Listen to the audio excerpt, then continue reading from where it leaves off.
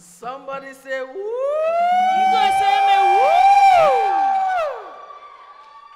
Glory be to God. Utukufu kwa Mungu. Amen.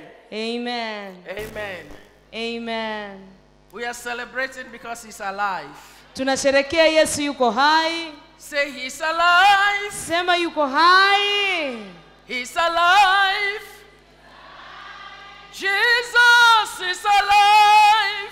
Jesus is alive. Forever he's alive. Forever is alive. Amen. He's alive. Amen. He's alive. Jesus is alive. Forever is alive. Amen. Say he's alive. Amen. He's alive. Jesus is alive. Forever is alive. Amen. Hallelujah. Hallelujah. I hear every person that comes here says, Bwana Yesu asifiwe. Nimesikia hapo watu wanasema Bwana Yesu asifiwe. Whatever it means, I know it means a good thing. Chochote inamaanisha kitu kizuri. That means praise the Lord. Oh, so then praise the Lord. Amen. Hallelujah. Amen. Amen. This is the best place to be. Hapa ni mahali bora sana kuwa. Amen. Amen. You see, the church of God is unique. Unajua kanisa la Mungu ni la kipekee. And whenever you are in the church of God, na mara zote unapokuwa kwenye kanisa la Mungu, you may not be familiar with everything that is being said, unaweza kuwa haujavizoea vitu vyote ambavyo vinasemwa, but lakini it resonates in your spirit. Vinafufuka katika roho yako. And you know na unajua that this is God. ya kwamba huyu ni Mungu. Hallelujah. Hallelujah. I have just loved everything that has been going on in the house. Nimependa kila kitu ambacho kimeendelea kwenye nyumba hii. I would usually na kwa kawaida like to sit in a corner napenda kuona kwenye kona and just soak in everything inside of me. na kunyonya kila kitu kiingie ndani yangu. See, that's how I find strength. Na hivyo ndivyo ninavyopata nguvu in the presence of God. kwenye uwepo wa Bwana. Hallelujah. Hallelujah. And you've got some gifted people in this house. Nimeona watu wenye vipawa sana kwenye nyumba hii. I tell you, when they sing, na wanapoimba, something just happens in my inside. kuna kitu kinatokea ndani yangu. And I want to bless every person that has been here to minister to us in music. Nataka nimbariki kila mmoja ambaye ametuhudumia kimuziki mahali hapa. You are a blessing. Ninyi ni baraka. Hallelujah. Hallelujah. Thank you so much. Asanteni sana. Amen. Amen. Yesterday, jana, as I sat in my room, nilipoketi kwenye chumba changu, I was excited. Nilikuwa na shauku. And the Spirit of the Lord said to me, na Roho Bwana akaniambia, I was excited about the season. Nilikuwa nafurahia majira. There is a convention like this going on at home. Kuna kongamano ambalo linaendelea kule. And I was talking with my leaders how it was going. Na nilikuwa naongea na viongozi wangu jinsi lilivyokuwa likiendelea. And I was really excited. Na nilikuwa na furaha sana. And then as I'm praying, sasa wakati nilipokuwa nikiomba, the Lord began to speak to me. Bwana akaanza kuongea na mimi. He says to me, akaniambia, what we are celebrating tunachokisherekea came about kimekuja because somebody paid the price. kwa sababu kuna mtu alilipa gharama. Hallelujah. Hallelujah.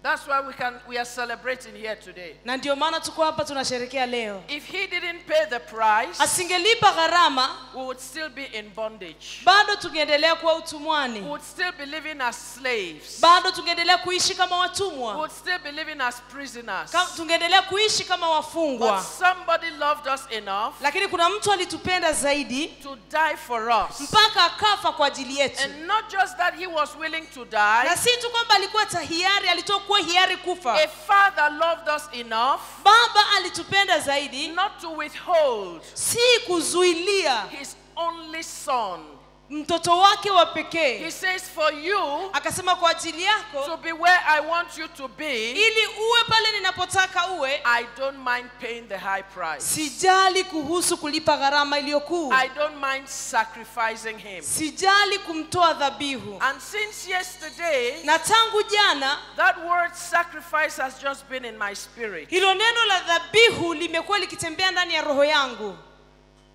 I said to Mama Jael a while ago, Nilikuwa na Mama Jael I kidogo. said, I perceive Nikasema nahisi in the evening service, kwenye ibada ya jioni we want to take scriptures tunataka tuchukue maandiko and scatter the atmosphere. na kubadilisha hali ya hewa. You see, there is something about this season Unajua kuna kitu kuhusiana na haya majira that God has done. ambayo Mungu ametenda. There are elements, there are forces Kuna nguvu zinazoendelea that have been broken, ambazo that zimevunjwa, have been destroyed, ambazo zimeharibiwa, and we have been empowered. na sisi tumetiwa nguvu. So I feel like this evening, Sasa najisikia jioni ya leo let's bring scriptures tulete maandiko and puncture the atmosphere for these blessings to flow into na our lives. tukushambulie hili anga ili baraka zimiminike.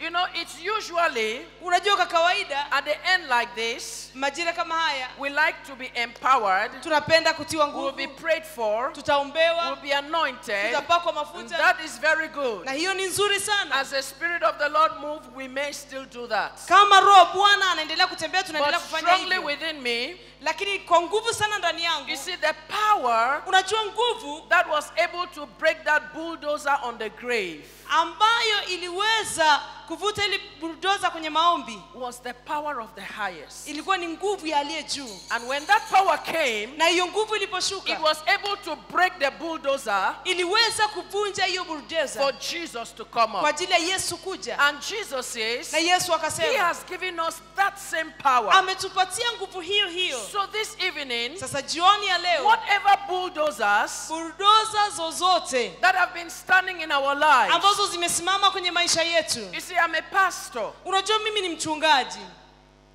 Principally, that's my principal calling. Yaani huo ndio mwito wangu kabisa. I function in other areas of ministry, Ninafanya kazi kwenye huduma zingine, but my principal calling is pastor. lakini huduma yangu iliyokuu ni ya kiuchungaji, And I'm a teacher of the word. na pia ni mwalimu wa neno. As a pastor, Kama mchungaji there is something I know. kuna kitu ninatambua. Yes, God has empowered us, Ni kweli Mungu ametutia nguvu, but lakini my people watu wangu still go through bondage. bado wanaendelea utumwani. I don't know about you. Mimi sijui kuhusiana na ninyi. They still go through issues. Bado watu wanapitia matatizo mbalimbali. And so, Na hivyo Jesus says, Yesu akasema, my house nyumba yangu shall be called itaitwa a house of what? nyumba ya nini? A house of prayer. Nyumba ya maombi. We can't bypass the prayers. Hatuwezi kuacha maombi. This morning, Asubuhi ya leo I want us to look at sacrifice. nataka tuangalie kuhusu dhabihu. I want us to look at various people Nataka tuangalie watu mbalimbali standing right with God, ambao walikaa sahihi na Mungu, but they were not flowing in the areas God wanted them to flow lakini hawakuweza kutenda vizuri kwenye maeneo ambayo Mungu aliwapa until they released something to God. mpaka walipoachilia kitu kwa Mungu. The Bible says, Biblia inasema, for God so loved the kwa world. maana jinsi hii Mungu aliupenda That ulimwengu means God loved us. na akatupenda sisi. Even though God loved us, Ijapokuwa ametupenda, we were still held slave to sin. bado tulikuwa watumwa wa dhambi. And by reason of that, Na kwa sababu hiyo we were still held captive to the devil tumekuwa mateka wa shetani until mpaka God released something, Mungu aachilie kitu, a sacrifice dhabihu, in the person of his son. kwa kupitia mwanae. It wasn't the death of Jesus. It wasn't when Jesus died that God started loving us. Si kwamba Yesu alipokufa ndio Mungu alianza kutupenda. No. Hapana. God loved us Mungu alitupenda even before the foundations of the world. kabla ya kuumbwa kwa misingi ya ulimwengu. But nothing could happen for us Lakini hakuna kitu kilitutokea until a sacrifice mpaka dhabihu like Jesus kama Yesu was released ilipoachiliwa before mbele our sins could be broken. ya dhambi zetu kuvunjwa. But in life, Lakini uzima, the sins have been broken, dhambi imevunjwa, have been forgiven, zimesamehewa, that means hiyo inamaanisha the door has been opened. mlango umefunguka. Lazarus was raised from the dead. Lazaro alifufuliwa kutoka wafu. Lazarus came out from the grave. Alitoka kaburini. The door was open. Kaburi lilifunguka. But Lazarus Lakini Lazaro was still bound bado alikuwa amefungwa in grave clothes. katika lile kaburi. Our sins have been forgiven. Dhambi zetu The zimesamehewa. door is open. Mlango umefunguka. But we still carry baggages. Lakini bado unabeba mizigo. We die, Tunakufa we'll go to heaven na tutaenda mbinguni because our sins are forgiven. kwa sababu dhambi zetu But in the zimesamehewa. meantime, Lakini kwa muda we live on earth. tunaishi hapa And there duniani are challenges na kuna that changamoto we've got to deal with them. ambazo lazima tukabiliane That our nazo lives here on earth ili maisha yetu hapa duniani can be pleasant, yawe mazuri, can be fruitful, yawe na matunda, can be satisfying. yawe na kutosheka. And this is why, Na ndio maana as I look at the principle that God put in place this season, kama Mungu alivyoweka kanuni katika majira haya, I want you and I to know nataka wewe na mimi tujue God Mungu is telling us, anatuambia you want to overcome any challenge in your life, unataka kushinda changamoto yoyote maishani mwako, it's called a sacrifice. inahitajika dhabihu. And so briefly, Kwa hiyo kwa kifupi let's look at a few people tuangalie watu who were wachache able to use the power of a sacrifice walioweza kutumia nguvu ya dhabihu to sit where God wants them to sit, kuketi pale ambako Mungu alitaka to waketi, stand where God wants them to stand, kusimama pale ambako Mungu alitaka to be wasimame, who God wanted them to be. kuwa vile ambavyo Mungu anataka wawe. Let's look at this woman. Tumwangalie huyu mwanamke. Pastor Nathalie spoke about her briefly. Pastor Nathan alimwongelea kidogo. She's called Hannah. Aliitwa Hana. 1 Samuel chapter 1. Samueli wa kwanza sura ya Give kwanza. us from verse 11. 1 Samuel chapter 1. Samuel wa kwanza sura ya kwanza. Actually, start from verse 1. Tuanzie ule mstari wa kwanza.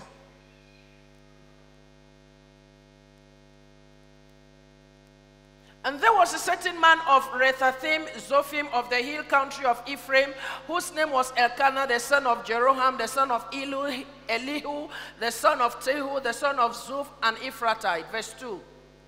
He had two wives. The name of one was Hannah, and the name of the other Peninnah. And Peninnah had children, but Hannah had no children. 3. Now this man used to go up year by year from his city to worship and to sacrifice to the Lord of hosts at Shiloh, where the two sons of Eli, Hophni and Phinehas, were priests of the Lord. 4. On the day when Elkanah sacrificed, he will give portions to Peninnah his wife and all her sons and daughters. But to Hannah he gave a double portion because he loved her, though the Lord had closed her womb. And her rival used to provoke her grievously to irritate her because the Lord had closed her womb. So it went on year by year. As often as she went up to the house of the Lord, she used to provoke her. Therefore Hannah wept and would not eat. And Elkanah, her husband, said to her, Hannah, why do you cry? Am I not, and why don't you eat? Why is your heart troubled? Am I not more than 10 sons to you? After they had eaten and drunk in Shiloh, Hannah rose. Now Eli the priest was sitting on the seat beside the doorpost of the temple of the Lord. So she was deeply troubled and prayed to the Lord and wept bitterly. Verse 11. And she vowed a vow and said, O Lord of hosts, if you will indeed look on the affliction of your servant and remember me, and not forget your servant, but will give to your servant a son, then I will give him to the Lord all the days of his life, and no razor shall touch his head. Verse 12. And she continued praying before the Lord, and Eli observed her lips. Listen to me. Nisikilize. This is a story that we all know so well. Hii ni habari ambayo sote tunaijua vyema. We are not told for how long that Hannah had been married to Eli. Hatujaambiwa ni kwa Sorry, muda to Elkanah.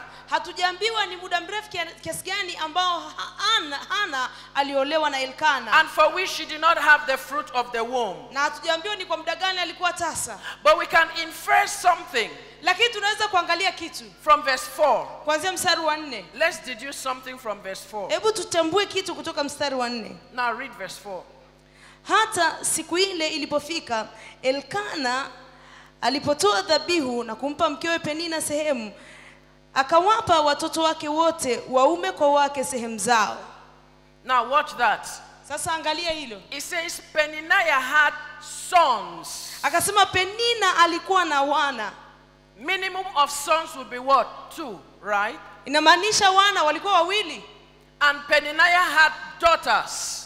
Na huyo Penina alikuwa na mabinti. Minimum of daughters would be how many? 2. Maana ya hao mabinti walikuwa wangapi? It could be more. Inaweza kuwa zaidi ya wawili. That means hiyo inamaanisha at least 4 or 5 years alikuwa na mabinti wa 4 au 5 had passed. Wamepita. Hannah did not have a child. Hana hakuwa na mtoto. And the Bible says na Biblia inasema every year kila mwaka when they went to the temple, wakienda hekaluni, Hannah would cry before God. Hana atamlilia Mungu. But lakini for 5 years kwa miaka she 5 cried unto God. anamlilia Mungu. God didn't even answer her. Mungu hata hakumjibu. God didn't even do anything. Hata hakufanya chochote. God never even behaved like he was hearing what she was saying. Mungu hata hajisababisha kusikia kile ambacho yule mwanamke anaomba. And yet his word says, na bado there shall none be barren in thy land. Alisema hapata kuwa na tasa katika nchi. But here is a woman, lakini hapa tunamwona mwanamke tumbo lake limefungwa. She is in the temple na yupo hekaluni for 5 years. Kwa miaka 5 she's crying to God. Anamuomba Mungu. Her maid mwenzake is harassing her, anamchokoza, and she's crying to God, anamlilia Mungu, and she's praying to God, na anaendelea Hana kuomba, and she's giving back God his word, na anampa Mungu neno lake, and she's quoting the scriptures, na ananukuu maandiko, but God does nothing. Lakini Mungu hafanyi chochote. Until one day, mpaka siku moja, Hannah learned Hana akajifunza what God was speaking to me yesterday. Kile ambacho Mungu alikuwa anaongea na mimi jana. So in verse 11, kwa hiyo mstari wa 11, Hannah, she says, God, akamwambia Mungu, if you give me, go back to that verse 11. Look at what she asked. Tuangalie ule mstari wa 11, angalia maombi aliyoyaomba. She did not ask for a child. Hakuomba mtoto. She was specific. Alikuwa anataka kitu maalumu. If you give me, kama ukinipa a son, mtoto wa kiume, I will give him back to you. Nitakutolea. She got God's attention.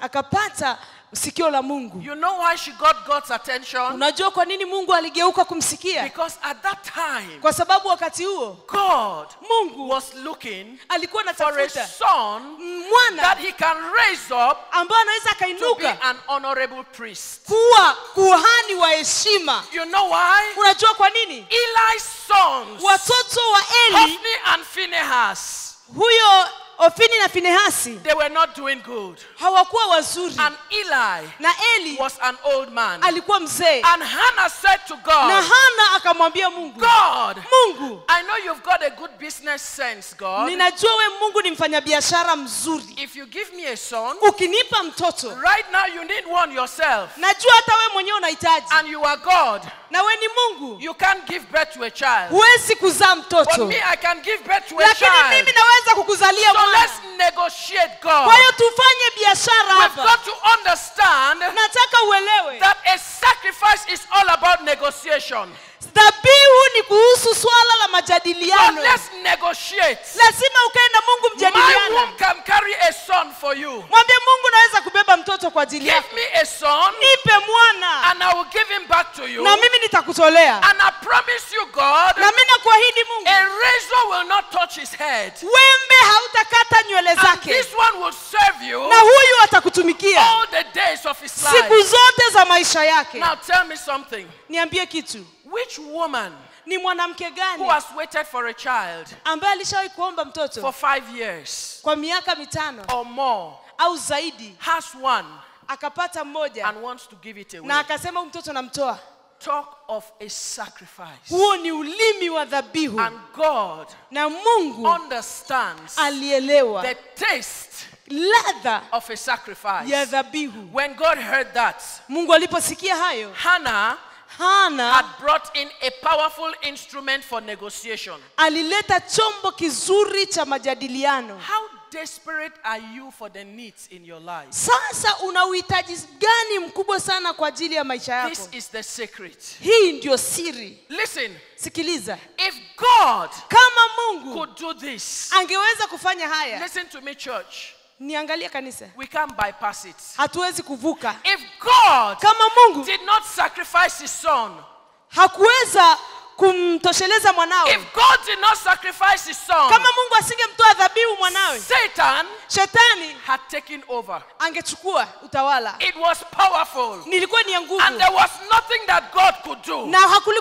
kitu kingine ambacho Satan Mungu was anaweza in kufanya. charge. Shetani alikuwa Listen to anatawala. me, church. Nisikilize kanisa. God is the God of justice. Mungu ni Mungu wa haki. And when man had sold to Satan, Wakati mwanadamu alimuuzia Shetani, God could not step in Mungu akashindwa and kuingilia say, kati Satan, na kumwambia Shetani, it was me that made it ni originally. mimi ndo nilitengeneza halisi. Well, listen to me, church. Nisikilize kanisa. I don't know where this microphone was made. Sijui jinsi kipaza sauti Maybe kimetengenezwa. it was manufactured in Japan, in Korea, in America. I don't know. Labda kimetengenezwa Japani, Marekani, But Korea au kwingine. excuse me, Lakini samahani, I bought it with my money. nimekinunua kwa pesa You yangu. may have been the original manufacturer, Leo unaweza kuwa ni but mtengenezaji I halisi, have paid the price for this. lakini nimelipa gharama ya hii. So it is mine. Kwa hiyo ni yangu. If the Japanese or the Koreans, they want it back, Kama Mjapani au Mkorea anahitaji hichi kipaza sauti, sit on the table, let's negotiate. kaa kwenye kiti tujadili kuhusu hii I bought kitu. it for Kwa $200. sababu nimenunua dola So 200. tell me,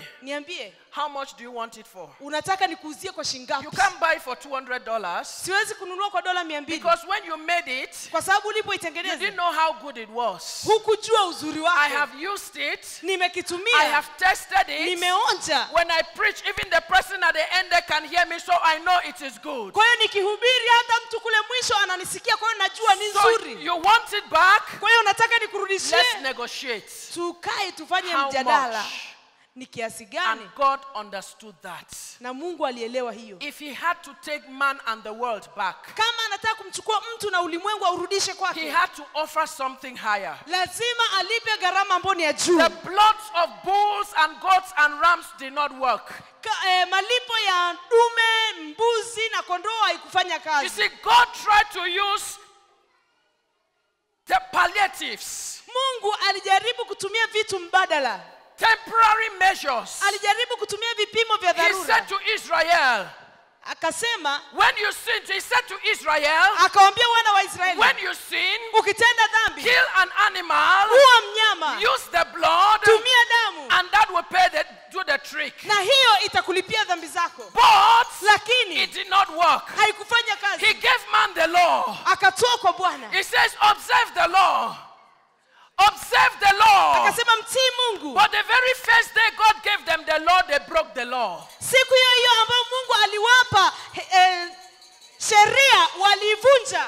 And so God realized Kwa hiyo Mungu akagundua everything I'm trying to put in place is not working. kila kitu ambacho najaribu kukiweka mahali pake And hakifanyi I kazi. am losing. Na mimi I've nakitumia. got to take back the world. Na mimi nataka nirudi kwenye neno. I've got to take back these people to me. Lazima niwarudishe hao watu And kwangu. so God Kwa hiyo Mungu had to sit down alibidi aketi. and work out an ingenious plan. Akainuka na mpango wenye nguvu. When Satan struck Job, Shetani alipoongea, Job says, my problem is big. akasema tatizo langu ni Because kubwa. right where I am, Kwa sababu vile nilivyo, a man cannot free me. mtu hawezi kuniweka huru. The person that can free me Mtu pekee anaweza kuniweka has to huru. be somebody Lazima awe ni that mtu can mediate ambaye anaweza kuwa mjumbe between God and me. kati ya Mungu na mimi. Because this problem I am having Kwa sababu tatizo nililonalo is a problem between me and God. ni tatizo kati ya Mungu na mimi. Listen to me. Nisikilize. Before sin came, Kabla dhambi haijaja, man had access to God. mwanadamu alikuwa na The uwezo wa Bible kwenda kwa says in the Mungu. cool of the evening, Biblia inasema wakati wa God jioni will come down in the garden, Mungu anakuja kwenye and bustani, God will talk with man, na Mungu anaongea na and mwanadamu, God will communicate with na Mungu Adam. anawasiliana na Adamu. What do you think God was talking with Adam? Sasa unadhani Mungu alikuwa anaongea nini na Adamu? God would say to Adam, Mungu atamwambia Adamu, how do you see the animals? unaonaje hao wanyama? Adam will say, God, Adamu anasema, Mungu, that one called lion, huyu mnyama anaitwa that simba, one has a temper, God. huyu ana hasira, You can't joke with that one anyhow. huwezi kumchezea huyu And God will mnyama. say, no, Adam, see. Mungu anamwambia Adamu, There are hapana, some other lesser animals. kuna wanyama wengine ambao ni When you wadogo, see him having that temper, ukiwaona wakiwa kwenye hizo hasira, he's hungry. ni njaa, Just take one of the other animals and give to him. mpatie mnyama mwingine na When he umpe. eats, then he's quiet. Akila anatulia. And Adam will say to God, Na Adamu anamwambia Mungu, God, Mungu, who is this woman you gave me? huyu mwanamke ulionipa ni nani? Every night I cannot sleep. Kila usiku siwezi kulala. Whenever I try to sleep, Nikijaribu kulala, she's there trying to count my ribs. kila wakati anajaribu kuhesabu mbavu zangu. She's poking my ribs. Ananichoma choma kwenye God, mbavu. what does she want from my ribs? Mungu, huyu mtu anataka nini kwenye And mbavu? God says, Mungu akamwambia, no, she's trying to see whether I have removed another ribs and made another woman. anajaribu kuona kama nimetoa mbavu nikatengeneza mwingine. Another will say, because every night when I come back, God, Adamu anasema kila jioni ninaporudi, the woman will say to me, you have come late. Why were you late? With who were you talking? huyu mwanamke atasema umekuja umechelewa. Ulikuwa wapi? Kwa nini umekuja usiku? And Adam says, God, I have told her, Na Adamu anasema Mungu, in this garden is only you and me. hii gadeni tulikuwa wewe na mimi, But she does not believe me. lakini haniamini. So in the night when I'm sleeping, Sasa usiku ninapolala, she's counting my ribs. bado anahesabu mbavu zangu. Maybe God, when I went out like that, Yes. maybe when I went out, Labda nilipotoka, God removed one more ribs Mungu aliondoa tena mbavu and nyingine made another woman na akamtengeneza mwanamke and mwingine kept her there. na akamweka kule. And God says, no, Adam, Mungu akamwambia Adamu, sio you are hivyo, getting it all wrong. unakosea. These people they call woman, Huyu unayemwona anaitwa by mwanamke, their nature, kwa asili yake they are very jealous. ana wivu. Don't take it to heart.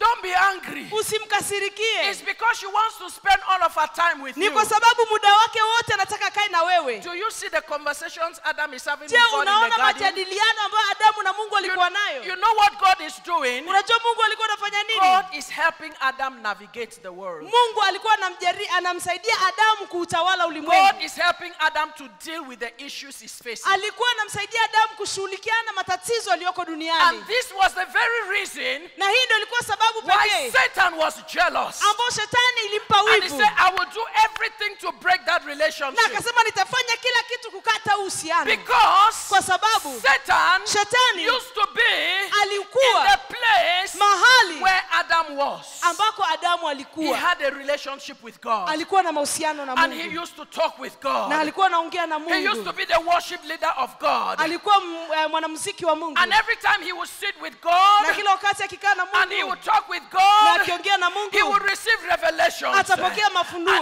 will come out. na atatoka. You are great.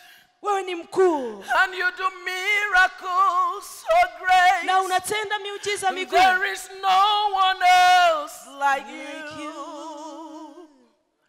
There is no one else like you. Say you are great. And you are great. You do miracles so great. You do miracles so great. There is no one else like you. There is no one else like you. Say it one more time. There is no one else like you. How did Lucifer get this revelation? Sasa Luciferi alipataje ufunuo? Because of the time he spent with God. Ni kwa sababu ya muda ambao aliutumia na Listen Mungu. to me. Nisikilize. Jesus Yesu had to come ilibidi aje. because Lucifer Kwa sababu had Luciferi destroyed this relationship aliharibu haya mahusiano that we had with God. ambao tunayo na And Mungu. because of Na that, kwa sababu ya the hilo, very garden was shut against us. bustani hiyo ilifungwa kwa ajili The yetu. Garden of Eden was custom made. Hiyo bustani ya Edeni iliondolewa. It was made for you. Iliumbwa kwa ajili yako. Everything that man wanted was right there. Kila kitu ambacho mwanadamu alikihitaji kilikuwa ndani ya And bustani. Satan Satan could not stand that. Na shetani alishindwa kuivumilia And so hiyo. he came in Kwa hiyo akaingilia and he kati. destroyed our relationship with God. Na karibu mahusiano yetu na And Mungu. every other thing that God tried to put in place Sasa kila kitu ambacho Mungu alitaka kukiweka to mahali bring us pake back to him ili aturejeshe kwake did not work. hakikufanya kazi. And so Job, Kwa hiyo he cried out.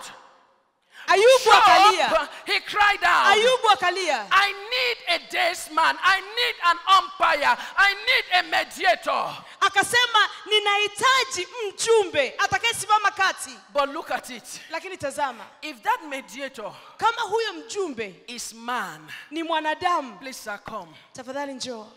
You see, this man Huyu mtu knows Job. anamjua Ayubu And so he wants to mediate. na anataka kuwa mjumbe. But there is a problem. Lakini kuna tatizo. This man Huyu mtu does not have the status of God. hana tabia ya kiungu. He can talk for Job, Anaweza akaongea na but he Ayubu, cannot speak for God. lakini hawezi kuongea habari za Mungu Because he doesn't have God's kwa status. sababu hana tabia za kule kwa Mungu. And so Job understood Na Ayubu his alielewa problem tatizo lake is not simple. si rahisi. The man Kwa hiyo that mtu will be able ambaye to ataweza stand kusimama between kati yake Job ya Ayubu on the one hand kwa mkono mmoja and God na kwa on the Mungu one hand mkono mwingine, is the man ni mtu that at one time ambao he wajina has to fulani be man. lazima awe Put mwanadamu, his hands on man. aweke mkono wa And on mwanadamu, the other hand, na wakati he mwingine has to be God lazima awe to put Mungu, his hands on God. aweke mkono kule kwa And he Mungu, can say, na anaweza kusema God, Mungu, Job,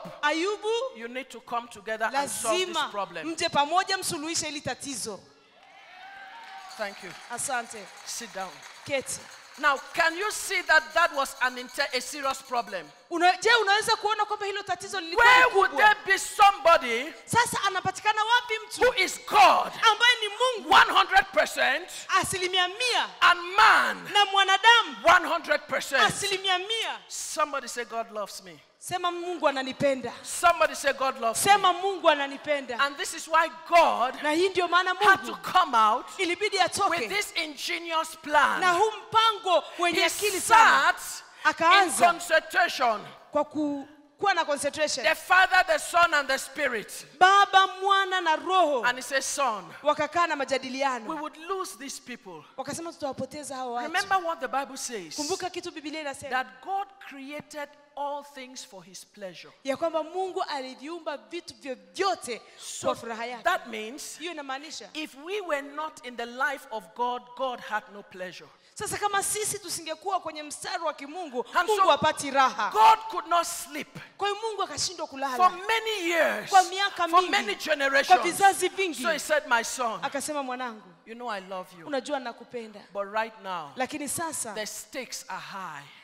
hitaji ni kubwa. The stakes are high. Hitaji ni kubwa. The game Mu mchezo has come to sudden death. umefikia kwenye mauti fulani. If I don't bring out my joker, Nisipoleta kadi yangu ya we mwisho, would lose these people. tutapoteza hao watu. So son, Kwa hiyo I mwanangu, need you to do something. nakuhitaji ufanye kitu. Forget that we are one. Sahau kwamba mimi na wewe ni mmoja. Forget that we are equal. Sahau kwamba mimi na wewe tuko Go sawa. to earth Nenda ulimwenguni through the womb of a woman kupitia tumbo la mwanamke and be born na uzaliwe, such that na ili kwamba you come from me, utaita kutoka you kwangu, have my nature, God. utapata asili yangu ya And you kimungu. come through the womb of a Na woman ukipitia kwenye tumbo la mwanamke and you'll have utakuwa status katika nafasi of human. ya kibinadamu. And so Kwa hiyo this person huyu mtu at the same time, kwa wakati huo he is huo God anamhitaji and he Mungu is man. na ni wanadamu. But God says, Na Mungu akasema, I have to give you up. lazima I nikutoe, have to sacrifice you. lazima nikutoe In dhabihu, as much as I love you so much. ili mradi nakupenda And so sana. God took his son and gave him up for man. Na ndio maana Mungu akamchukua When mwanawe Jesus akamtoa kwa died, mwanadamu. you and I, Yesu we alipokufa, have access wewe na mimi to God. tulipata njia ya kwenda kwa Mungu. The sin Wenye dhambi, was broken. dhambi That's what the ilivunjwa. Bible says. Ndio maana Biblia inasema When Jesus gave up the ghost, Yesu alipoenda msalabani, somebody give me your towel, your wrapper, your something. Come. watu wawili ruka mbele haraka. 2 people. Kiswahili ngumu. Watch this. Angalia hii. Take that from that end. Hold. Wewe shikilia upande huo huko na wewe huko. Lift it up. Inua juu. Watch this. Tazama hii. This is God. Yule ni Mungu. This is you and I. Na huku ni wewe na mimi. This is our sins. Na hapa kati ni dhambi zetu. It kept us from God. Na zilituzuilia kwa Mungu. God loved us. Mungu anatupenda. But see where God is. Lakini ona mahali Mungu alipo. See where you are. Na ona kule uliko. God could not come. Mungu hawezi kuja. Because our sins. Kwa sababu dhambi zetu. It says in the book of Isaiah. Anasema kwenye kitabu cha Isaiah. Our sins says the ears of God are not deaf. Biblia inasema masikio ya Mungu si hands kiziwi. are not short. Na wala mkono wake si But fupi. our sins Lakini dhambi have zetu separated us from God. zimetutenga na Mungu. And so God could not reach us. Kwa hiyo Mungu hawezi kutufikia. Even though God loved us. Ijapokuwa anatupenda. When Jesus died. Yesu alipokufa. When he gave up the ghost. Alipokata roho. The Bible says. Biblia inasema. In the temple. Pale hekaluni. In the holy of holies. Patakatifu patakatifu. There was a veil. Kulikuwa na pazia. From the top. Kuanzia juu. To the bottom. Mpaka chini. When Jesus died. Yesu alipokufa. That veil was broken. Hilo pazia lilipasuka vipande viwili. The barrier of sin was removed. Dhambi zetu ziliondolewa. The barrier of sin was removed. Ile pazia la dhambi liliondolewa. God kwa hiyo Mungu could come out. Anaweza kuja. And God na Mungu can now be with us. Anaweza kuwa na sisi. The barrier had been broken. Kimevunjika. The barrier kizuizi had been removed. Kimevunjika. We were now free. Sasa tuko huru. But church, lakini kanisa, that was just the beginning. Ilikuwa tu ndo mwanzo. The freedom. Wa uhuru. So we are now in Christ. Sasa tuko ndani ya Kristo. We have come to him. Tumeenda kwake. But we carry within us all kinds of baggages. Tunabeba we carry within us the ancestral curses. Tunabeba ndani yetu laana za kifamilia, misingi ya the witches and the wizards. Uchawi na uganga. And all the obstacles. Na kila aina ya and the kizuizi. hindrances and the sicknesses. Tunabeba na magonjwa, tunabeba na poverty. Tunabeba umaskini. And the cancer. Tunabeba saratani. And the problems. Tunabeba and every matatizo. challenges. Na kila changamoto. Yes, we are there. Japo tuko pale. But the problem still lingers on. Lakini tatizo bado liko and God is saying to the church, Mungu analiambia kanisa, learn from me. Jifunze kutoka kwako. I brought you here nimewaleta hapa by reason of a sacrifice. Kwa sababu ya dhabihu. You want to remove every hindrance in your life. Unataka uondoe kila kizuizi kwenye maisha yako. Sacrifice. Jifunze kutoa dhabihu. So Hannah, kwa hiyo Hannah, she says to God, akamwambia Mungu, God, Mungu, give me a son, nipatie mwana, and I will give him back to you. Nami nitakurudishia. And that day, na hiyo siku, God, Mungu, who is good and identifying a sacrifice, ambaye anajua kutambua dhabihu, she gave Hannah a son. Akampatia Hannah and mwana. Hannah conceived. Na Hannah kabeba and mimba. Hannah bore a child. Hannah kazaa mtoto. And after she weaned the child, na baada ya hudumia yule mtoto, she took Samuel akamchukua Samueli into the temple of God. Akampeleka kwenye hekalu and you and I know today, na wewe na mimi tunajua after leo, reading scriptures, baada ya kusoma maandiko, that in Israel, ya kwamba katika Israeli, there was no greater judge in Israel than Samuel. Hapakuwa na mwamuzi mkuu kama Samueli. How did that come about? Sasa hiyo imetokeaje? By reason of a sacrifice. Kwa sababu ya kutoa dhabihu. And what about Hannah? Vipi kuhusiana na Hannah? 1 Samuel 2. Samueli wa kwanza sura ya 2. Verse 21. Mstari wa 21. 1 Samuel 2 and verse 21. Indeed, the Lord visited Hannah, and she conceived and bore 3 sons and 2 daughters. And the young man Samuel grew in the presence of the Lord. Naye Bwana akamwangalia Hannah, naye akapata mimba, akazaa watoto wa kiume 3 na wa kike 2. Nao huyo mtoto Samueli akakuwa mbele za Bwana. Hannah, from the day she gave a sacrifice, tangu siku alipotoa dhabihu, the door to her womb was opened. Milango ya tumbo lake ilifunguka. And after Samuel, na baada ya Samueli, Hannah had 3 other sons. Hannah alikuwa na watoto wengine 3 wa kiume na mabinti 2. So in total, kwa hiyo kwa jumla, Hannah had 6 children. Hannah alikuwa na watoto 6. Somebody said the power of a sacrifice. Sema nguvu ya dhabihu. Somebody said the power of a sacrifice. Sema nguvu ya dhabihu. You must learn to give God a sacrifice. Lazima ujifunze kumtolea Mungu dhabihu that hurts you. ambayo inakuuma. A sacrifice dhabihu that touches you ambayo inakugusa someplace. mahali fulani. Let me show us another story. Ngoja tujionyeshe habari This nyingine. time Samuel is a grown man. Wakati huu Samuel ni mtu mzima. And Samuel is a big man. Samuel is sitting at his office. Samuel ni mtu mkubwa amekaa kwenye ofisi yake. And there is a problem. Na kuna tatizo. 1 Samuel chapter 7. Samuel wa kwanza sura ya 7. From verse 7. Kuanzia ule mstari wa 7. Now when the Philistines heard that the people of Israel had gathered at Mizpah, the Lord of the Philistines went up against Israel. And when the people of Israel heard of it, they were afraid of the Philistines. 8. And the people of Israel said to Samuel, do not cease to cry out to the Lord our God for us, that he may save us from the hand of the Philistines. 9. So Samuel took a nursing lamb and offered it as a whole burnt offering to the Lord. And Samuel cried out to the Lord of Israel, and the Lord answered him. Give me amplified. Give me verse 9 in the amplified version. Give me verse 9 in the amplified version. This ESV says, look at that. So Samuel took a sucking lamb. Kwenye hii amplify inasema Samuel alichukua mwanakondoo anyonyaye. When the Philistines wakati wa Filisti attacked Israel, or they were planning to attack Israel at Mizpah. Wamepanga kuishambulia Israel kule Mizpah. And the people cried to Samuel. Na watu wakamlilia Samueli. Samuel did something. Samueli alifanya kitu. She took a breastfeeding lamb. Akachukua mwanakondoo anyonyaye. A lamb that is still breastfeeding. Mwanakondoo ambaye bado ananyonya.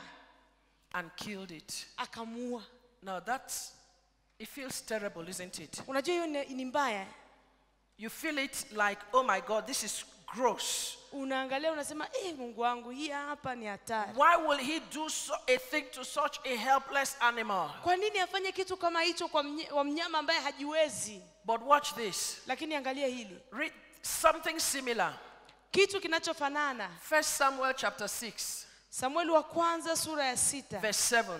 Mstari wa 7. This is when hapa ndipo the ark of God, see the ark of God had been captured. Unajua sanduku la agano lilikuwa limechukuliwa. But everywhere they took the ark, the Philistines had captured it. Na popote wanapolipendeka sanduku la agano Wafilisti And wanalichukua. everywhere the ark was in the Philistines, it was bringing them problems. Na kila mahali hilo sanduku la agano likiingia kwa Wafilisti linaleta matatizo. And so they called on the Israelites. Kwa hiyo Mungu wa Israeli, they said, please, waliita wana wa Israeli wakasema, we are tired of dying. Tumechoka kufa. Come and carry your ark. Njoo na mbebe sanduku lenu la agano. Come and take it back. Njoo mlirudishe. And so, kwa hiyo, watch what they did. Angalia walichokifanya. Watch what Samuel says. Angalia kitu Samueli anasema. Now then, make and prepare a new cart and 2 milch cows on which no yoke has ever come upon. Okay, wait. Now watch that. Angalia hiyo. It says, build a new cart and find 2 cows that have just given birth to calves. Make sure the cows have never been yoked to a cart. Hitch the cows to the cart, but shut their children away so they don't come with them. Now watch this. Angalia hii. I'm trying for us to understand wakati wa sisi kuelewa that the strength of a sacrifice is the pain it causes you. Sasa kutoa dhabihu ni maumivu ambayo yanakugharimu. So, kwa hiyo, in Mizpah, huko Mizpah, Samuel says, Samueli akasema, give me 2 suckling lambs. Nipatieni wanakondoo. And he killed them. Wanyonyao akawaua. To bring the ark of God, ili kulileta agano, he sanduku la says, agano, take 2 cows who are breastfeeding. Akasema waleteni ndama wawili wanyonyao. And tie the chariot on them. Alafu muwafungie gari. And put the ark of God on the chariot. Alafu mliweke sanduku la Bwana The ndani. 2 breastfeeding cows will be the ones that will pull the chariot. Wale ndama wanyonyao ndio watakaolivuta hilo sanduku la agano. Keep their children away from them. Watunze wawekeni mbali watoto wao. I know mothers would understand this pain better. Unajua kina mama wanaelewa hili vizuri. When you take a child from a mother who is still breastfeeding, ukimchukua mtoto kutoka kwa mama anayenyonyesha, what does the mother go through? Nini kinatokea? You feel pain. Unasikia maumivu. It is not just emotional, psychological, it is even physical. Siongelei kisaikolojia au kihisia, naongelea maumivu ya kihalisi. The mother is in pain. Huyo mama anakuwa kwenye maumivu. And Samuel says, na Samueli akasema, these cows who are breastfeeding, hao ng'ombe ambao wananyonyesha, keep their children away. Waondoeni watoto wao. So watch this. Angalia hivi. This breastfeeding cow hao ng'ombe is wanaonyonyesha pulling the ark of God. wanavuta sanduku la agano la Mungu. It's a sacrifice. Ni dhabihu. What is the cow doing? Huyo ng'ombe anafanya nini? The cow is groaning. Huyo ng'ombe anavuta. The cow is crying. Huyo ng'ombe analia. Analia. Because the breast is full. Kwa sababu maziwa and the yamejaa. breast is heavy. Na maziwa ni And mazito. it is painful. Na inauma. But that is the sacrifice that God requires Na hiyo ndio dhabihu ambayo Mungu in order to anahitaji. move his ark Ili alete from sanduku the la house agano of the enemy kutoka kwenye mikono ya maadui into the house of God. kuingia kwenye nyumba ya Mungu. Listen to me, church. Nisikilize kanisa. The church has not yet gotten a secret about finances and wealth. Kanisa bado halijajua siri ya kiuchumi na When utajiri. Nebuchadnezzar Wakati Nebukadneza captured Israel alipowakamata wana wa and took Israeli them to Babylon, na akawaweka Babiloni, the Bible says Biblia inasema he took all the gold alichukua dhahabu zote from the temple of God. kutoka kwenye hekalu la Mungu. And where did he take it to? Na alizipeleka wapi? He took it into the temple of Dagon. Alipeleka kwenye hekalu la Dagoni. And today, Na leo if you have to transport kama unataka the kubadilisha ark of God, the ark of God sanduku la from the agano la hands Mungu of the enemy, kutoka kwenye mikono ya from the adui, hands of the kutoka kwenye Philistines, mikono ya Wafilisti, wealth is not in the church. Ambayo haipo Wealth kanisani. is in the world. Iko Wealth duniani. is with the devil. Ambayo viko And kwa this is shetani. why watch men in politics, hiki when they ndicho want power, wanasiasa what wengi do they wakitaka do? nguvu. They go to Satan Lazima and they waende sign a kule. pact with Satan, Wanaelewa kutoa and dhabihu. Satan empowers them with wealth. ili waende kwa shetani And awape nguvu za Satan says to utajiri. them, Na shetani kill your anawaambia, mother, Kama mama yako, kill your father, toa mama yako, mtoe give baba your yako, son, toa mwanao, give your daughter, toa binti and I yako. give you wealth. na mimi nitakupa For the utajiri. church, Lakini kanisa we want wealth. tunataka We utajiri. want to take it from the hands of the enemy. Tunataka tuichukue kutoka kwenye It mikono is ya in the shetani mouth of Dagon. ambayo iko kwenye kinywa cha We Dagoni. want the ark to move from the Philistines Tunataka sanduku la agano litoke kwa Wafilisti into the house of God. liingie kwenye nyumba ya Mungu. Psalm 126 says, Zaburi 126 they inasema that go out wale watokao weeping, wakilia, groaning, with wakihuzunika, sheaves, wakiwa with na, seeds in their hands, na mbegu mikononi mwao, sowing them. wakizipanda. What do you see? Unaona nini? You see the breastfeeding cow Utaona huyo ng'ombe that is anayeonyesha driving along the streets ambao anatembea and is mtaani, groaning. anahuzunika, analia, anaomboleza. Oh. And if the church Yuko wants kanisani the wealth mara moja to kwa move muda from the mouth of Dagon, kutoka kwenye kinywa cha shetani you have kuondoa to come vitu, with a sacrifice lazima utembee na that is dhabihu costly, ambayo that is inakugharimu, painful, ambayo ina that you are maumivu, coming with it. ambayo unatoka You are nayo. saying, oh God, Unasema Mungu, this is all that I am. hivi ndivyo nilivyo Oh navyo. God, Mungu, this is all that I've hivi ndivyo got. vyote nilivyo But only vimepata. you can bless me. Lakini najua Only you utanibariki. can prosper Ni wewe me. tu ndio utanifanikisha. Only you can make it happen. Ni wewe ndio On my utasababisha own I itokee. cannot do it. Baba, It nataka. has to change. Lazima hali yangu It has ibadilike. to stop. Lazima hii hali iondoke.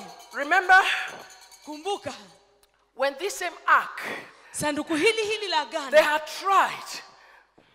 had tried to bring it walijaribu kulileta in grand style. kwa mtindo wa kisasa. You see, they had become modern. Unajua wamefanyika wa kisasa. And so they got a good Range Rover. Kwa hiyo wanataka kufanya mambo kikisasa. And they got a good Hummer Jeep. And they said, let's carry God Na wakasema and put God in it. tuliweke As they sanduku la carried Bwana God ndani. Kama in huyu all Mungu the mwenye nguvu, sophistication, what did God do? Mungu atafanya nini? God killed them Mungu akawaua and they died na wakafa pale pale. because they did not observe the principle Kwa of his sababu sacrifice. hawakufuata kanuni za dhabihu. You cannot take anything from the hands of the enemy Huwezi kuchukua chochote kutoka kwenye mkono wa adui to you kukileta kwako without coming with a sacrifice, bila kuwa na dhabihu. a befitting sacrifice. Lazima iwe dhabihu And ya this is kimwili. why Na ndio maana God Mungu is always about a sacrifice. yote yake ni kuhusiana na dhabihu. Pastor Natalie spoke about the sacrifice of this woman. Pastor Nathan aliongelea dhabihu ya huyo mwanamke $54,000. dola 54,000. That's what she poured out on Jesus. Na ndicho alichompatia Yesu.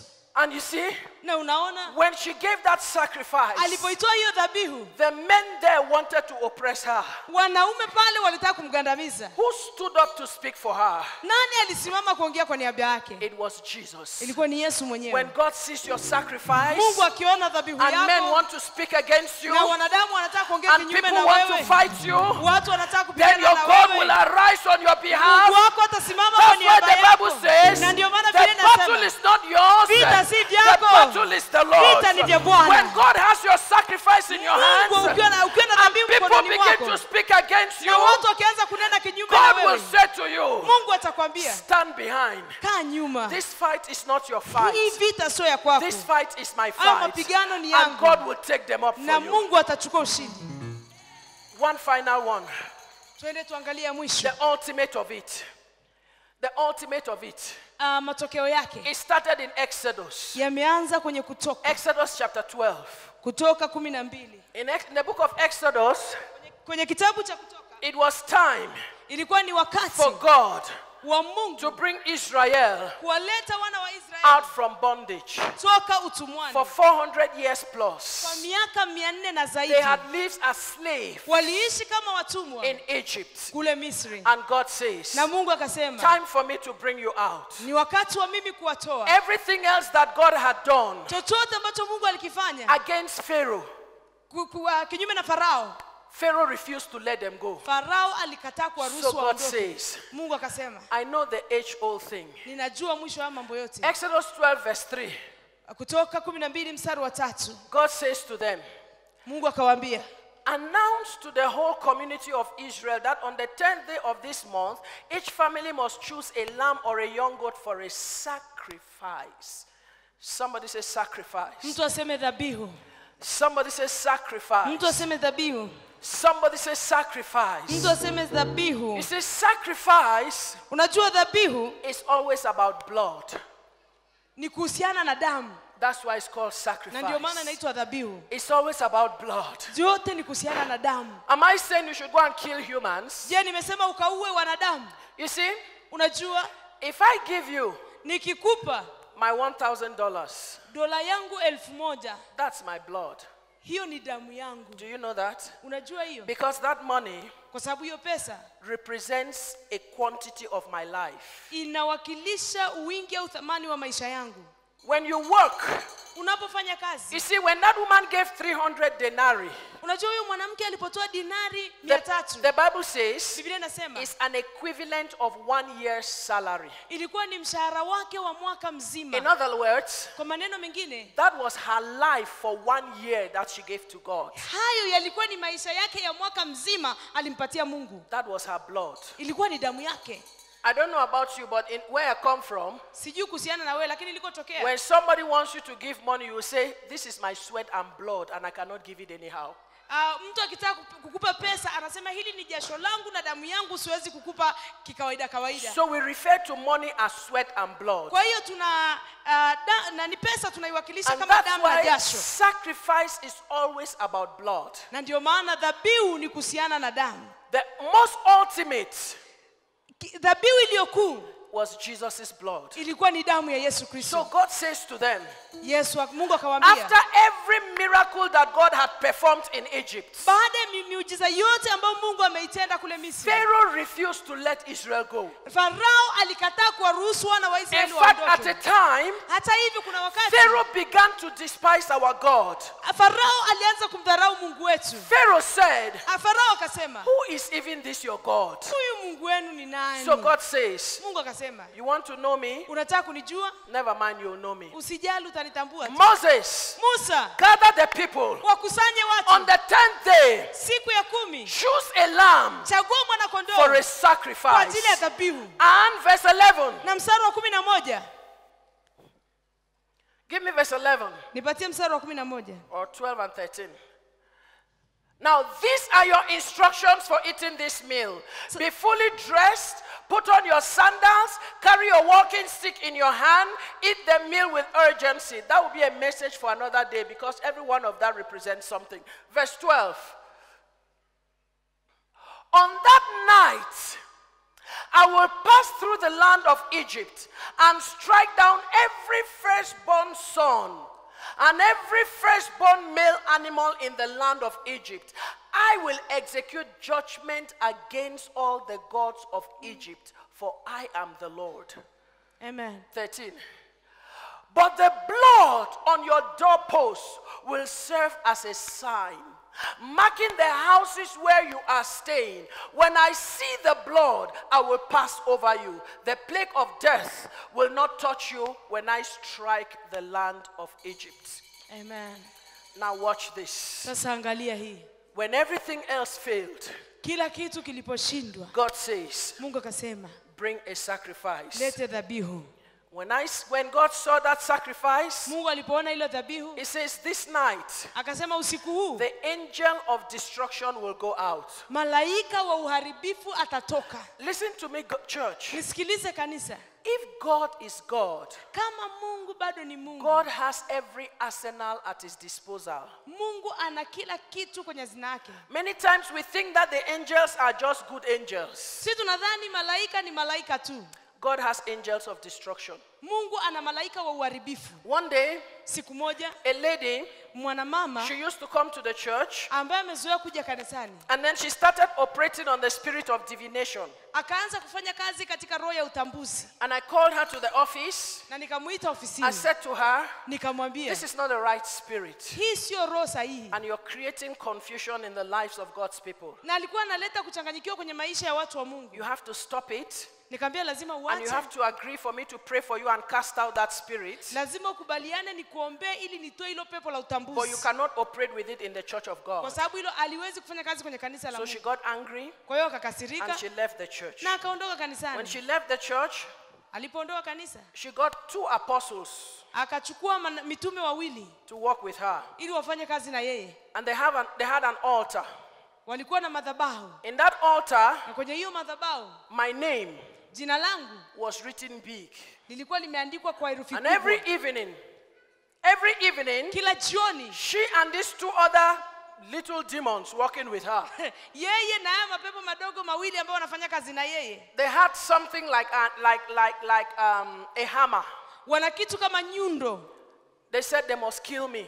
Wanasema lazima So waniue. every evening, Kila jioni with my name there wanaweka jina langu and the pale, hammer, na nyundo, they are doing their incantations wanafanya matamko and they yao, are hitting me wanampiga, that I must die, lazima afe. that I must die. Na siku hizi watu ni That I wachawi must kweli die. kanisani wanafanya hiyo. How did I know this story? How did I know the story? Sasa nilijuaje hiyo habari? God moved. Mungu alitembea. These 2 girls, Hao mabinti they wawili ran to me to repent. walikuja kwangu kutubu. What happened? Nini kilitokea? The woman says, Mwanamke akasema, I sent 2 thugs nilituma to come and beat her up. wezi wawili waje wampige. And that these men beat them up.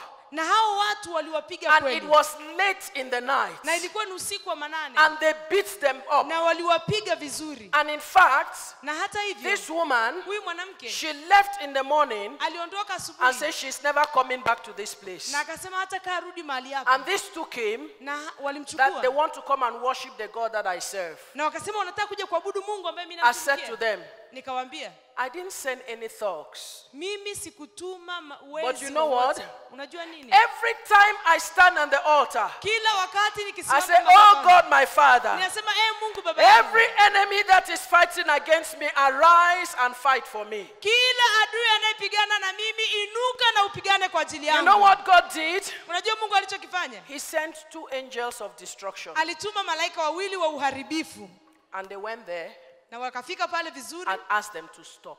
na wakawaamuru waache. Listen to me, church. Nisikilize kanisa. God says to Israel, Mungu anaambia wana wa Israeli, give me a sacrifice. nipatieni dhabihu. Because tonight, Kwa sababu usiku wa leo Pharaoh has despised me. Farao amenidharau. I am going to send my angels of destruction. Nitatuma malaika zangu wa uharibifu. And what was the mission of the angels? Na kazi yao malaika ni nini? To execute judgment against the gods of the land. Kuleta hukumu kati ya miungu wa nchi. You see, a lot of time you think your problem is the witch. Unajua, watu wanajua tatizo.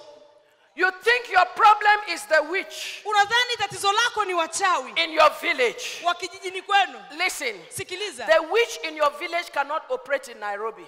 Wachawi wa vijijini kwenu hawawezi kufanya kazi hapa Because Nairobi. Nairobi is not his territory. Kwa sababu Nairobi si makazi yao. For them to operate in Nairobi, Ili wafanye kazi hapa Nairobi, they have to collaborate with the gods of Nairobi. lazima washirikiane na miungu ya Nairobi. For them to give them passage. Ili wawape nafasi ya And kuja when kukuja. God wants to deal with your issues, Na Mungu akitaka kushughulika na matatizo yako, God does not see the little witch in your village. Mungu haangalii wale wachawi wadogo kwenye kijiji chenu. God deals with the gods of the land.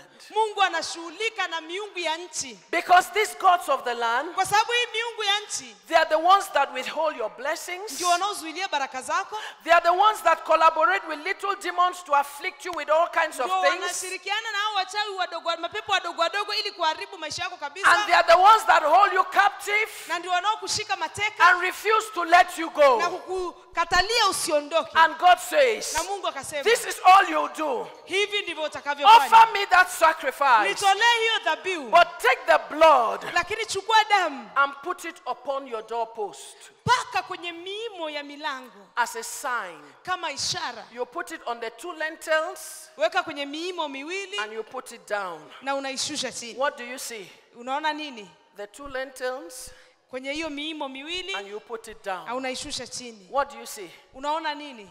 The two lentils and you put it down. Unaona miimo miwili That alafu is unashusha the chini. cross of Christ. Huo ni msalaba wa You see, Kristo. many years before Jesus will come as the ultimate sacrifice, Unajua kwa nini Yesu anaitwa dhabihu? God had to use that Kwa sababu Mungu ilibidi atumie to hivyo free his children ili aweke huru watoto from the wake bondage of Pharaoh. kutoka kwenye utumwa wa Farao. And God says, Na Mungu akasema, all I need to do ninayopaswa kufanya is just to see the blood. ni kuona wakiondoka. I don't need to look into the house. Sitaki kuingia ndani ya nyumba. All I need to do is to see the blood. Nachopaswa kuona ni damu. And that means Na hiyo inamaanisha if an Egyptian kama Misri had heard alisikia about what God was going to do kile ambacho Mungu atakifanya and runs into the house of an Israelite, na akakimbia kwenye nyumba ya Mwisraeli, even if that Egyptian was a thief, hata kama huyo if he Misri alikuwa runs ni into mwizi, the house of an Israelite akikimbilia ndani ya nyumba ya and Mwisraeli he was a firstborn na alikuwa ni mzaliwa wa in kwanza, that house, kwenye ile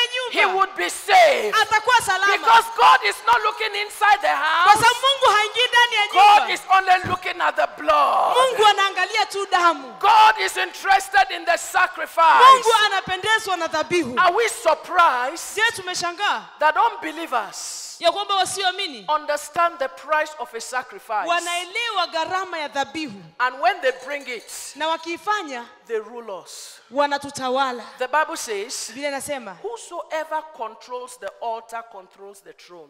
yoyote anayeweza kuitawala madhabahu anatawala kiti cha enzi. Unbelievers know the price of a Kwa hiyo sacrifice. wasioamini wanajua nguvu ya And dhabihu. so they take a big sacrifice to the altar Kwa hiyo wanachukua dhabihu kubwa kwenye madhabahu, and they are ruling all over the place. wanapeleka dhabihu kubwa madhabahuni And na all we do wanatawala is kila sit in mahali. the church Na unaona waamini and we wanakaa kanisani criticize and we criticize na and we wanahukumu, complain and we wanalalamika na murmur wananung'unika and we grumble. na wana Meanwhile, wakati God has given us the principle, Mungu ametupatia kanuni, the sacrifice. dhabihu. When I see the blood, Nikiona damu I will pass over you. nitapita juu. And so, Kwa hiyo when they placed the blood, walipoweka damu, the angel of destruction went out, malaika wa uharibifu alitoka, and Israel na wana wa Israeli was free walikuwa huru from the bondage of Egypt. kutoka kwenye utumwa wa Misri. And many hundreds of years later,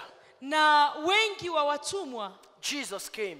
Yesu akaja. It says in Luke 24 verse 46 and verse 47. Anasema kwenye Luka 24:36. Luke 24. Luka 24. It says, thus it is written. Luke chapter 24. Thus Luka it is 24. written. Wasn't it clear? 46. 46. 46. And he said, yes, it was written long ago that the Messiah would suffer and die and rise from the dead on the third day. Next verse. It was also written that this message would be proclaimed in the authority of his name to all the nations, beginning in Jerusalem. There is forgiveness of sins for all who repent. Amen. Amen. Listen to me. Nisikilize. Jesus' death, kifo cha Yesu, was a disaster. ilikuwa ni hatari, but it was a mystery lakini kilikuwa ni siri to his disciples. kwa wanafunzi wake. They were confused. Walichanganyikiwa. They were troubled. Walipata They were tabu. perplexed. Walikuwa wame But that was not the end of the story that he died. lakini kufa kwa Yesu haikuwa mwisho wa story. When Jesus hung on the cross, Yesu alipotundikwa he msalabani, had forgiven our sins. alitusamehe dhambi zetu. Because Kwa sababu the sin dhambi is the root ni chanzo of all the problems. cha matatizo yote. And this is why Na ndio maana from Wednesday kutoka I've been talking to Jumatano us nimekuwa nikiongea about this woman kuhusiana na huyu whom mwanamke Jesus ambaye had Yesu a destiny, alikuwa na had a hatima, purpose, alikuwa na had an kusudi, assignment for alikuwa na her, kazi kwa ajili but she yake, herself did not know lakini yeye mwanamke hakujua because her life was messed kwa up. sababu maisha yake yalikuwa But mabovu. when Jesus came to her Na Yesu alipomjia and Jesus presented him to her, na Yesu akajiwakilisha John kwake. 4:26.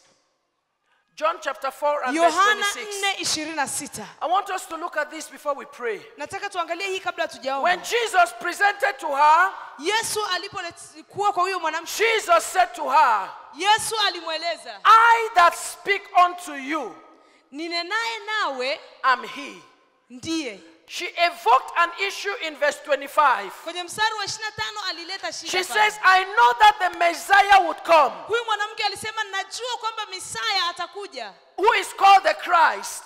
ambaye aitwaye Kristo. And Jesus said to her in verse 26, Na Yesu akamwambia mstari wa 26, I am the Messiah. mimi ndiye Mesia. Why? Kwa nini? Because Kwa at sababu this point in time, wakati kama that huu woman huyu had mwanamke let go, alikuwa had ameachilia, repented ametubu of all of her sins. dhambi zake zote. She had divorced Alishawapa her talaka 6 husbands, wale waume 6, and she was willing wakati alipokuwa to tayari go on a ride of exploit with Jesus. kuendea kwenye mbio ya kutenda makuu akiwa na And Yesu Kristo. Jesus said to her, Na Yesu I akamweleza, am the Messiah. mimi ndiye Mesia. Listen, Sikiliza, in the entire Bible, kama Biblia nzima, in all of the New kama Testament, kwenye agano jipya there yote, is nobody else hakuna mtu mwingine that yeyote Jesus ambaye Yesu revealed himself to them ambaye alijifunua like kwake I am the mwenyewe Messiah. na akamwambia mimi Not ndiye even Mesia. to the disciples. Hata wanafunzi The hakuambia. disciples, he Wanafunzi said to them, aliwauliza, tell me, niambieni who do people say I watu am? wanasema mimi ni nani? And they guessed and they guessed Na and they guessed. wakajaribu kubuni na kubuni. Even when Peter got it, Hata Petro alipoipata, Jesus did not say, Yesu hakusema yes, you are right, I am the kwamba Messiah. kweli uko sahihi He ni said, Mesia. Alisema flesh and blood did not reveal it to you.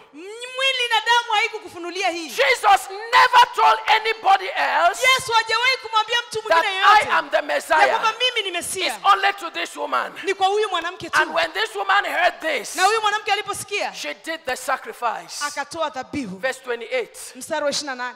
The Bible says, Biblia inasema before Jesus, kabla she mbele ya left Yesu her water pot alivunja mtungi wake and she went away. na akaondoka. Now listen, Sikiliza. what was she saying to Jesus? Alikuwa anamwambia Yesu kitu I gani? do not depend on anything physical to provide for me no more. Sitegemei tena kitu chochote cha kimwili This kunipatia is the mahitaji only yangu. thing that I have. Hiki ndio kitu pekee nilichokuwa nacho. When Jesus said to her, Yesu alipomwambia, ask me and I will give you water, niombe nami nitakupa maji. What did she say to Jesus? Alikuwa anamwambia nini? You don't have a bucket. Hauna You don't have chombo a cha rope. kuchotea, hauna In kamba. other words, Kwa maneno mengine, she was boasting of what she had. alikuwa anajielewa kile alichonacho. Me, I have my water pot. Mimi nina mtungi wa maji. You don't even have anything. Wewe huna chochote. That water pot meant everything to her. Sasa mtungi wa maji ulikuwa unamaanisha kila kitu Because that kwake. water pot Kwa sababu huo mtungi was her connection to water. ndio ulikuwa muunganiko wake kwenye maji. Water, Maji, ladies and gentlemen, mabibi na mabwana, is life. ni uzima. In fact, I am told Hata hivyo mimi nimeambiwa that the human body kwamba mwili wa is binadamu made up umetengenezwa 75% of water. 75% ni maji. In fact, those in the profession, nutritionists or doctors, they'll tell you even more. Hao madaktari wanaweza kukuambia vizuri. So when that woman Sasa huyu mwanamke took that water pot akachukua ule and mtungi gave it to Jesus, akampatia she Yesu was Kristo. saying, Akaokolea. everything that I have, Akasema vyote nilivyo I gave it to navyo you. ninakupa wewe. Are we surprised Na sisi tunashangaa when she went back aliporudi and began to preach? na akaanza kuhubiri, All the men in her village, wanaume wote kwenye they kijiji gave their chake lives to Christ. wakampa Yesu maisha This yao. woman, Huyu mwanamke one day, Siku married to moja, 6 husbands, alikuwa ameolewa na wanaume 6, gave a sacrifice. akatoa dhabihu. Next day, Siku she's inayofuata a woman of ni influence. mtumishi wa nguvu. Somebody says sacrifice. Mtu aseme dhabihu. Somebody says Sema sacrifice. dhabihu. Somebody says sacrifice. Sema dhabihu. And it has to be painful. Na lazima iwe inakuuma. When she gave that water pot, Alipotoa ule mtungi wa she maji, had given about 75% of her life to God. alitoa 75% ya maisha yake kwa Mungu. Put it in a real way, Aliweka kwa njia gani? she had given all of her life to God. Alitoa maisha yake yote kwa You Mungu. can't live without water for 3 days. Huwezi kuishi bila maji kwa siku 3. When she did that, Alipofanya she hivyo, was saying, I aliokolewa. am willing to give you the ultimate sacrifice of that which I've got. Na akatoa dhabihu iliyokuu sana kwa kile alichokipata. Because I am ready for everything you have said to come to Kwa pass sababu in my niko life. tayari kwa kila kitu ulichokusema kitimie kwenye maisha Church yangu. of God, Kanisa la Mungu. God has a great destiny for his church. Mungu anaye hatima kubwa kwa kanisa A lake. woman came to Jesus Kuna mwanamke akamfuata and Yesu, said to him, akamwambia, please, tafadhali come heal my daughter.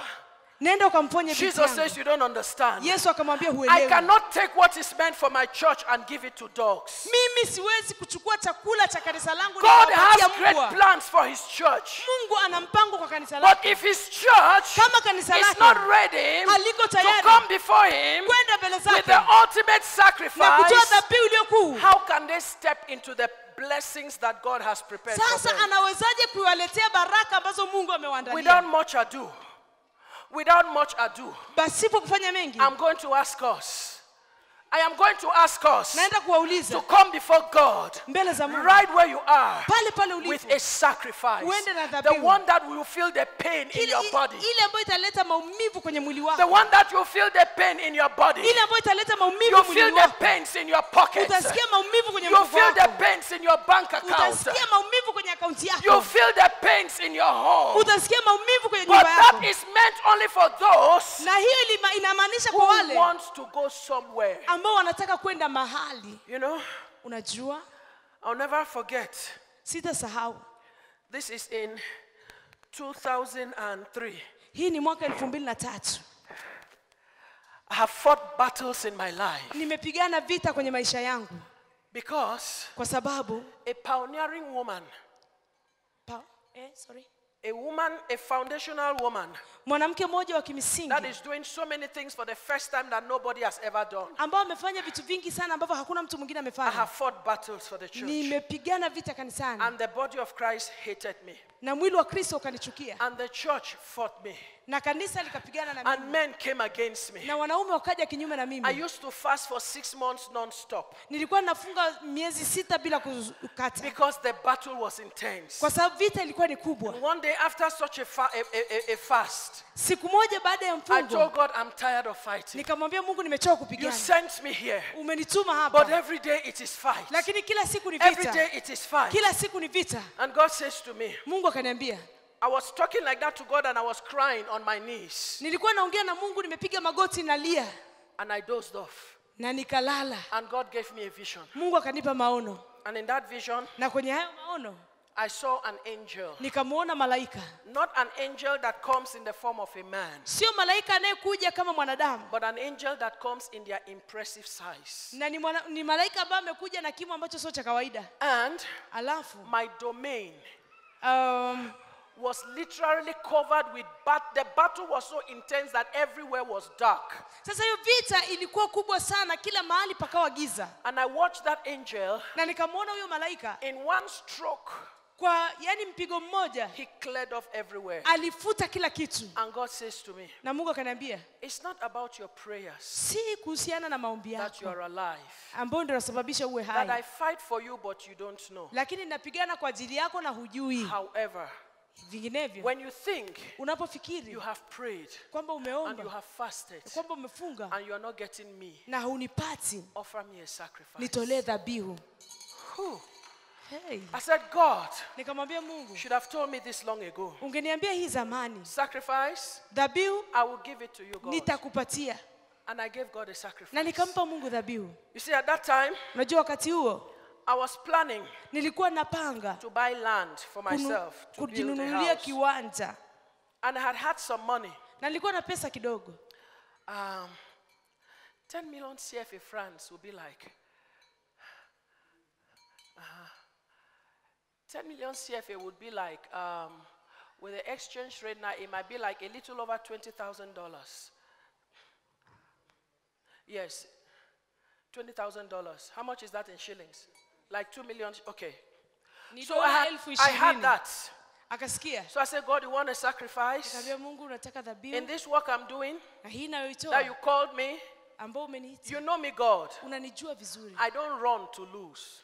Mimi sipendi kupoteza. When I run, nikikosea, I want to take the price. Nataka nilipe gharama. This is what I've got. Na hii ndio nilichofikiria. I took everything. Nikachukua kila kitu. I gave it to God. Nikatoa hiyo pesa ya kiwanja nikampa Mungu. When I did that, nilipofanya hivyo, from 2003, kuanzia mwaka 2003, my ministry has never remained the same. Huduma yangu haijabakia kawaida tena. Thank you very much. Don't clap for me. I don't like that. The breakthroughs that I have had in life. Sasa upenyo ambao nimeupata kwenye maisha. I have never sijawahi gone to see somebody kwenda kumuona mtu and ask for something. Na kumuomba anipe kitu. I don't even know how to do it. Na hala sijui namna ya kuomba. You see, my original nature, unajua asili yangu kabisa, is very timid, very reserved. Ni mtu ambaye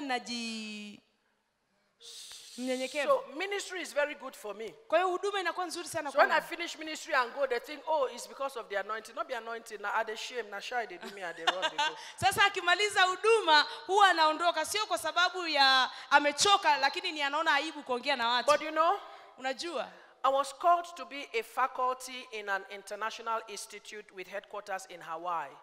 Alipata nafasi ya kufanya kazi katika makao makuu ya Hawaii. I teach communication. Anafundisha kuhusiana na mawasiliano. I was called to be a representative of for Leadership Institute, headquarters in Chicago.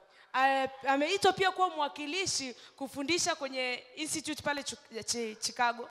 My government called me to come and represent some ministries when they were looking at corruption, to come and stand in as an external auditor against corruption in my country. Sasa hata kwenye nchi yake anaitwa pia asimame kwa ajili ya kuongelea mambo ya corruption. I can keep naming a lot of these things that have happened to me. I never went out to any government person and said, do me this or do me that. Hajawahi kwenda kwa mtu yote wa serikali na kumwambia nifanyie hivi nifanyie vile. But you know, lakini unajua, God Mungu went out on my behalf. Anatoka kwa niaba yangu. And the breakthroughs I have received, na upenyo ambao nimeupata from this, kutoka kwenye hili, and many more, na mengineyo mengi. Not to talk of even the churches that were fighting against me, suddenly everybody wants to collaborate with me. Sasa sio tu kuongelea ile makanisa yaliyokuwa yanapigana na mimi, sasa kila mtu anataka awe shirika na mimi. Some of you who have been listening to me when I talk about money, you know I don't apologize when I talk about it, right? Unajua wengine mnaonisikiliza wakati naongelea masuala ya because I am not talking about something that I'm learning, I'm talking about something that I live. Siongelei kitu ambacho nimekiona, naongelea kitu ambacho nakiishi. In my community, kwenye jamii yangu, we are separated by a road. Tumetenganishwa na barabara. This side is the affluent. Upande huu ni wa the rich, the wealthy, the affluent. This side is the down and out, the poor. Na hii upande wa pili ni wa maskini. In this side, Wa upande huu wa maskini I have about 200, they are increasing, about 280 children. nina watoto kama 280. I pay their school fees, I send them to school. Ninawalipia karo ya shule na watuma shule. I buy their books. Niwanunulie vitabu vyao. Listen, Sikiliza. I don't get sponsor from America, it comes from me. Sitoi sponsor kutoka Marekani, inatoka kwangu. There are women there. Kuna wanawake pale. They have husbands, but they are not doing well. Wana waume lakini hawafanyi vizuri. I give them something, some traits to do, and I train them and I empower them. Ninawapa kitu cha kufanya, ninawatia nguvu na wawezesha.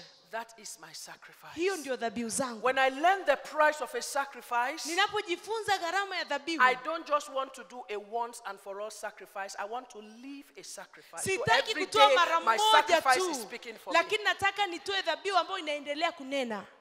If I tell you the level of battles that I fight on a daily basis, Nikikwambia vita ambavyo napigana navyo kila siku, but I'm still standing. lakini bado nimesimama. You know why? Unajua kwa nini? Because Kwa sababu God surrounds me. Mungu amenizunguka.